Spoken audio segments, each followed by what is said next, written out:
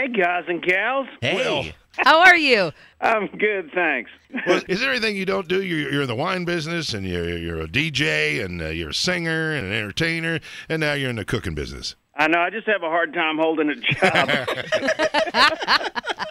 Now, are you really a good cook, or are you just going, okay, I can put together recipes and someone's going to buy this book? Well, I'm not a chef, and that's sort of what this book is about. I kind of realized after doing this steak show last year for Cooking Channel that, average American is really intimidated by the kitchen. Mm-hmm. And I grew up in Louisiana, and we were just always cooking. And I watched some of these cooking shows, and my eyes just rolled back in my head. And, they use 38 exotic ingredients that I wouldn't even know where to find. And they come out with something the size of a snail, with 18 exotic flavors. And I'm like, that's not what I do. And I'm thinking, I wonder how many people say, I can't cook because they're so intimidated by that. How I learned to cook is just throwing a bunch of stuff in the pot or on the grill. And I'm just that's what this book's about, sharing that with people. And, of course, you're right, I am in the wine business. So I think a lot of people are also really intimidated when they go to a restaurant with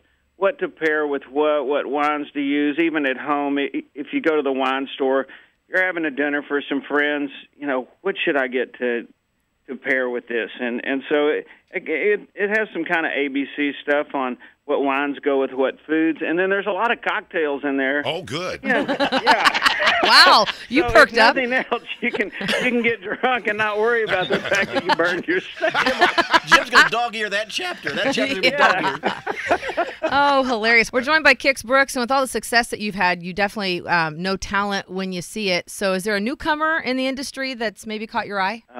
I'm glad I'm not getting started right now. Yeah. You guys know, being in the radio business, you're just flooded with song after song, and a lot of real unique music. I mean, I think Maren Morris and that whole camp, like Casey Musgraves, they're real creative writers doing some real different things. It's so amazing.